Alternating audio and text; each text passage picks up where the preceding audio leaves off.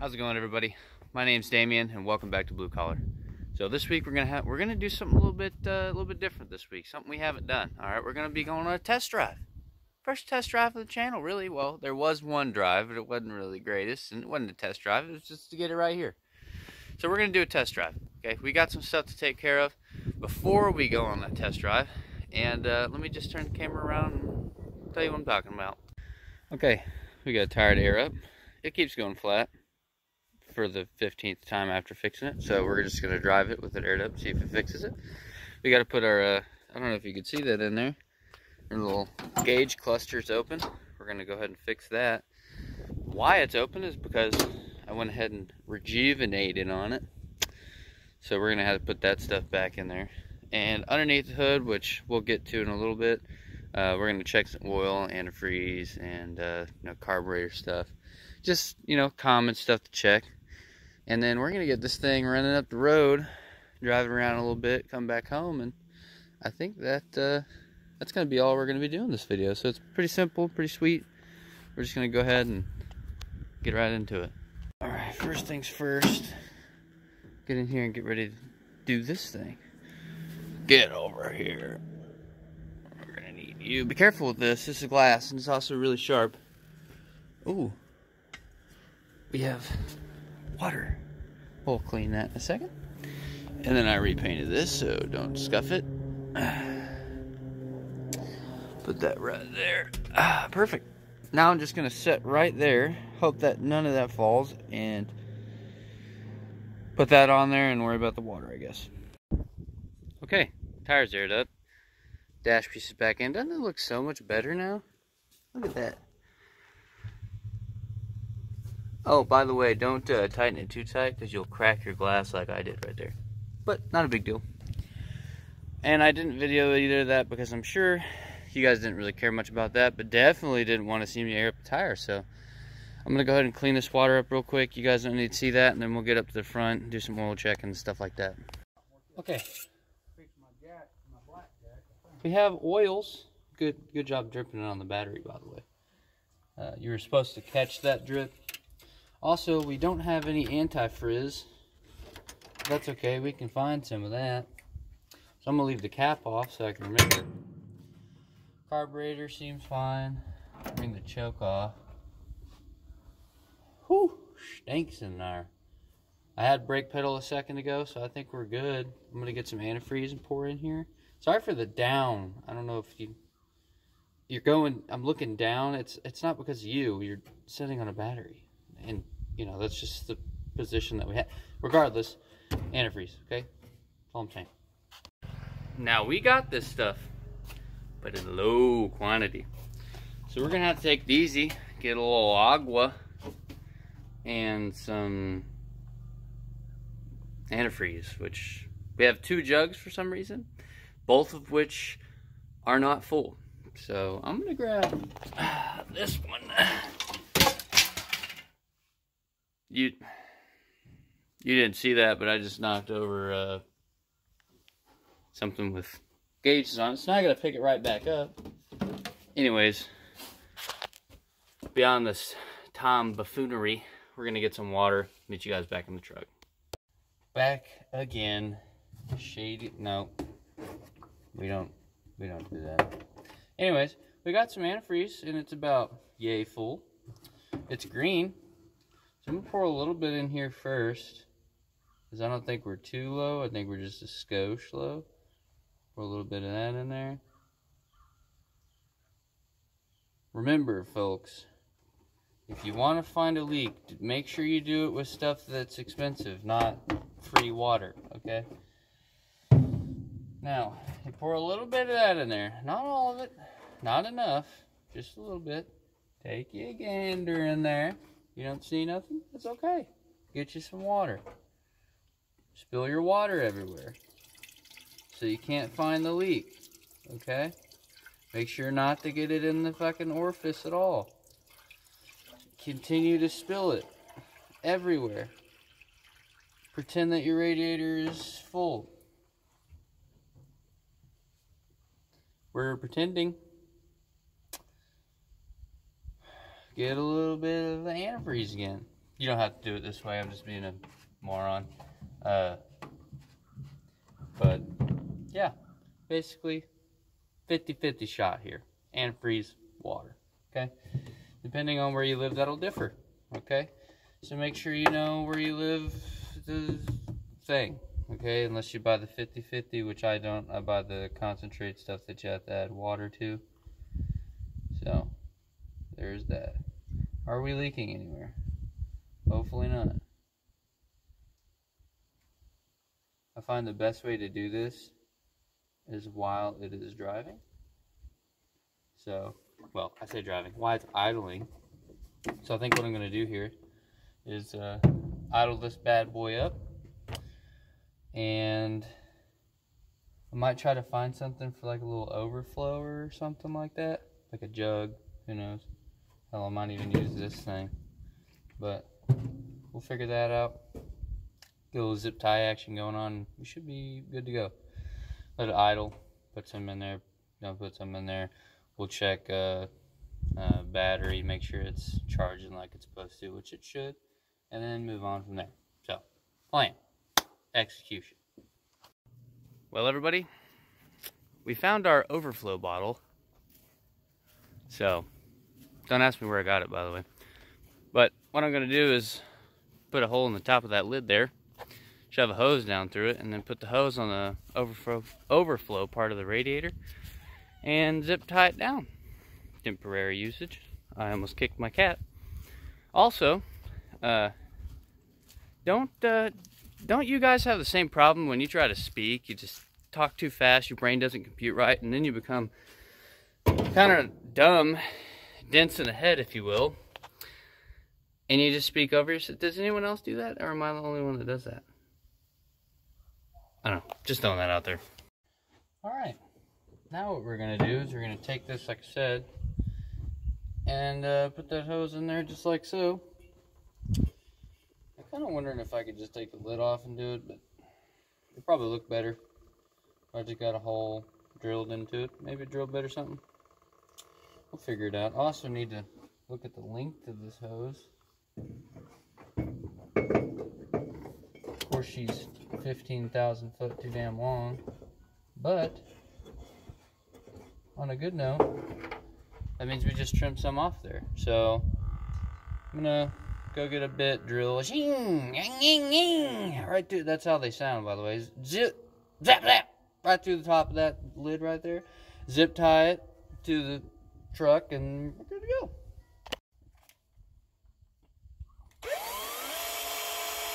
Wing. Danger. It's off center. Can you tell? It doesn't matter.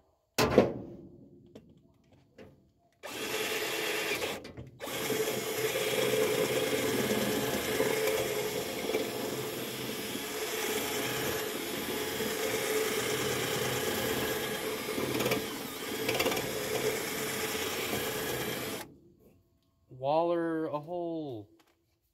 This drill it wasn't exactly big enough.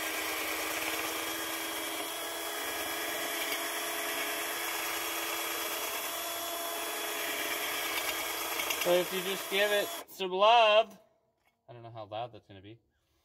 It will be.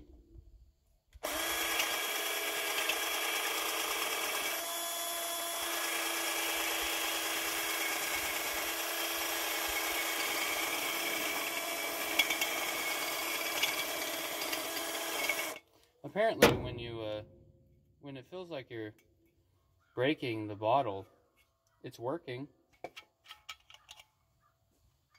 Also, make sure to get all this crap inside the bottle. That's supposed to be clean.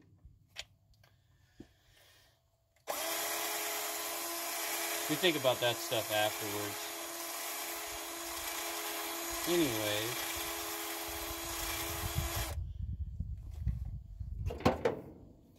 Sizing. Still not big enough.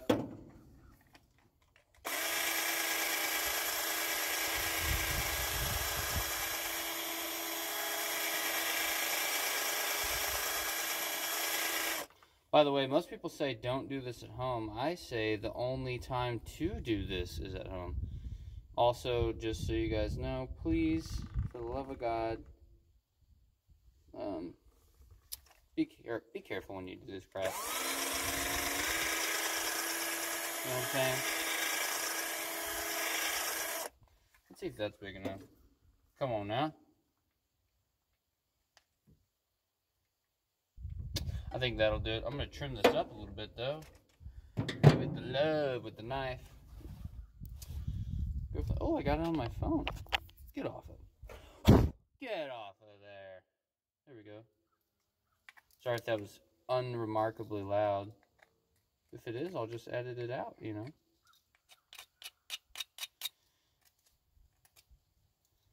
Always cut away from you, which you don't always do. And if you don't cut yourself with it, is it really yours? Please don't do that purposefully, but that's just apparently every knife that I've ever had, I've always instantly cut myself with it first. So I think that'll do it. Let me trim up this side of the hose. Well, we also have to make sure that, like I said, the length is good. So we're going to put this back down here. And I think we're going to do it like here. Can you guys see? Ugh, it's so hard to cut through. Okay. Wasn't as hard to cut through as I thought. Anyways, let me do this real quick, show you the aftermath. Alright, here we are. There's the bottle down there. Sitting just so nice. Push it all the way down and zip tie it. Thing ain't going nowhere. Gonna have to, you know, overfill that. Dribble down in there, but it's fine. Now, what I want to do is hook this battery post up here. Start this thing. And we're going to go ahead and watch this. It's going to circulate and do all its stuff. And pour some antifreeze in it. Well, everybody, this is going to set me back a little bit. Wouldn't you know it? Last time I hooked the charging whirler and everything up. I stole that word, by the way. Last time I hooked it up, it was charging, but I didn't allow it to charge very long. And now, of course, my battery's dead. So we're stuck here on the charger. I think what I'm going to do is take the charger in the shop and let it charge overnight and start again tomorrow, because sun's going down here and I only did a little bit, but my parents are going to go. Biggest thing to me, I was wanting to take this up to my grandpa's, show him, because he likes the truck. He actually owns one back out in the field somewhere, just sitting there. A little bit different than this one, but my dad, he also would love to drive this thing, and he's got somewhere to be today, so I think we'll wait till tomorrow, let this battery charge, and that'll get rid of a lot of our problems, and then we'll keep this antifreeze and stuff in the truck so we can figure that out as well. Anyways, that's going to be it for today, unfortunately. I'm going to take the battery out off camera, put it on the table and let it charge, and I'll see you guys bright and early, not really, tomorrow afternoon. So we'll see you guys then. Hopefully we'll get this thing up and driving around. How's it going, everybody? Day 2. We're back at the truck. We went ahead and put the battery in here. Got it put in there expertly. And we're going to get ready to start it and put some of that antifreeze in there like yesterday. So that's what I'm going to do now. Just wanted to come out here, tell you what's going on. Alright, everybody. It's running. And it's circulating as well. When I idle it up, you really see it moving in there. So that's what we need. We tested it, made sure it was charging. It went up on acceleration. We were afraid it wasn't charging for a second, but it's been boiling all night, so it should be fine. I'm working on limited gas here, so me and my dad, we're gonna get down the road real quick, go have some fun with it, make sure all the tires are aired up. As soon as we back up, we're gonna do a brake test and move on from there. All right, my dad's driving. We're gonna see if this goes anywhere. There we go.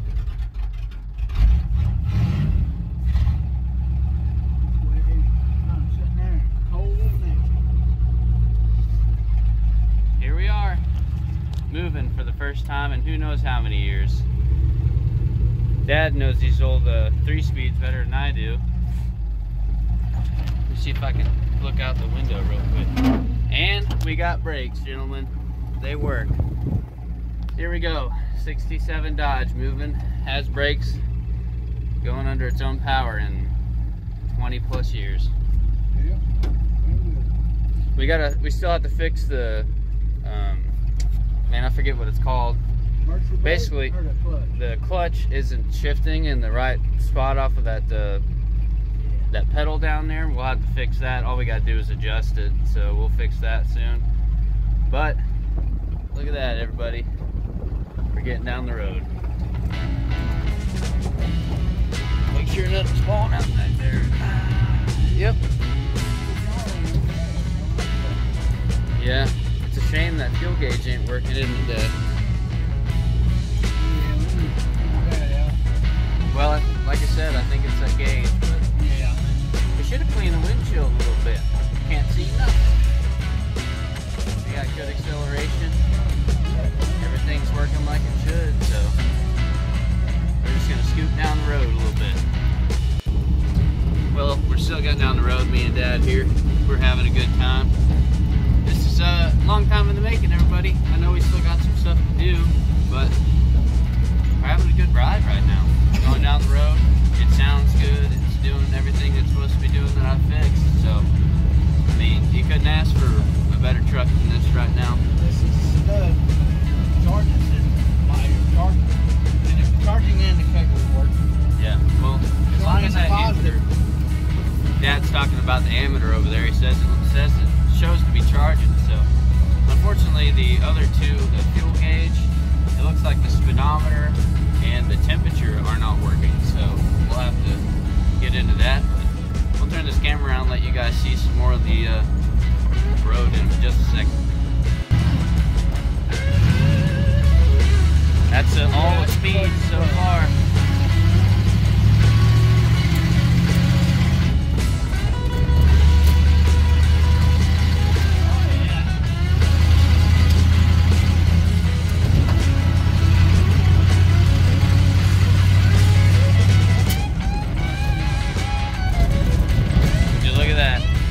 Speedometer don't work, but we're probably going about 25, 30.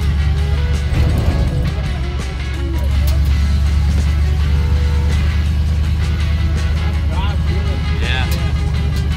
Drive straight as an arrow, he says. Let go of the steering wheel and that thing didn't turn nowhere. He said the temperature gauge over there is starting to work. So that means right now the fuel doesn't work in the speedometer. We'll get to that. I think the gauge is actually broken and the speedo cable's probably tore up. We'll have to look into that. I can drive a little. Drive a little. I still have to go see Grandpa. Yeah. Look at the brakes. Look at them. Did a good job. Now, there's also... Yeah. Well, we can test that when we get back, too. We got the multimeter. Doing everything it should, so that's good. Yeah.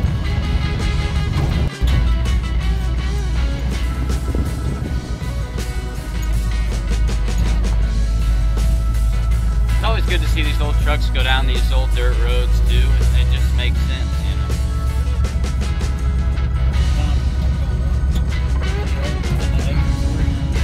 Yeah, well, my personal perspective, I've never drove one until I drove it up around the shop. So it's a long time for you and the first time for me, especially one of these.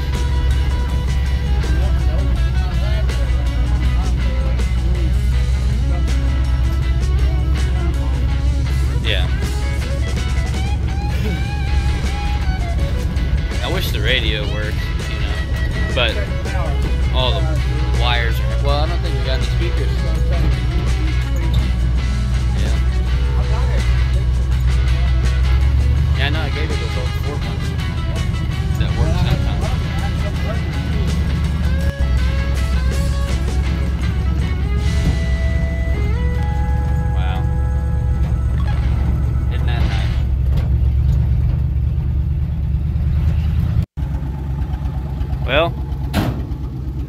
parking brake works. It took a little bit for it to heat up, but this thing runs like a champ now. All I gotta do is, you know, spit, shine it a little bit, but man, this sure is a good little ride, good toy to go around with. Sounds good, runs good. There's a few things that need to be fixed on it, but this is a solid little truck, just be putting around with, you know. And it finally moved from right here. It's been sitting there for God knows how many months now, but man, that's nice. And me and my dad here, it was a real fun trip. He hasn't drove one of these in a lot of years, so for him and me to get in something like this that I fixed up and drive around, it means a lot, you know. So we're gonna go ahead and shut it down. Well, first I'm gonna test to make sure it's charging, just idling there and stuff, and move on, see what's going on with it, you know. Test a few things and just sit back in awe, you know what I mean. Well, everybody, it was a real fun time hanging out with me and, you know, just me and my dad driving this whole thing around. Makes me feel really nice to see this thing drive after so many years. And I'd like to ask a lot of you people out there, if y'all are, you know, wanting to do stuff like this, don't be afraid to get out there and do it. There's always some setbacks. I still got some stuff to do, like I said, but get out there and get it done, man. It makes you feel real. It's a different kind of feeling, you know what I mean? Especially if you can do it with a significant other. It's just it's good, you know what I mean? So please, if you can, if you want to, just get out there and, you know, get to work. Stuff like this is some people's dreams, and you know, even if you don't want it for yourself, you can help somebody else get what they wanted to, because like I said, I'm probably not going to be able to keep it, unfortunately, because I don't have the funds to keep doing what I'm doing without buying and selling. But you know, someone else is going to love this thing too, so we're gonna finish this thing up. And thank you guys for watching this week. This has been a wonderful week so far. I know it's just been a couple days. I got drilling stuff. Thank you guys for watching. That's this thing driving for the first time in, you know, 20-something years. Maybe even longer than that. I can't count. You know, small school problem. But anyways, thank you guys for watching. If you liked it, if you don't, please tell me why. Throw it a comment in there. Help the algorithm. Like, subscribe, everything you guys want to do. So thank you guys so much from the bottom of my heart, and I appreciate you guys tuning in for this one. This is a real nice video, and it was something special with me and my dad. So thank you guys again, and see you on the next one.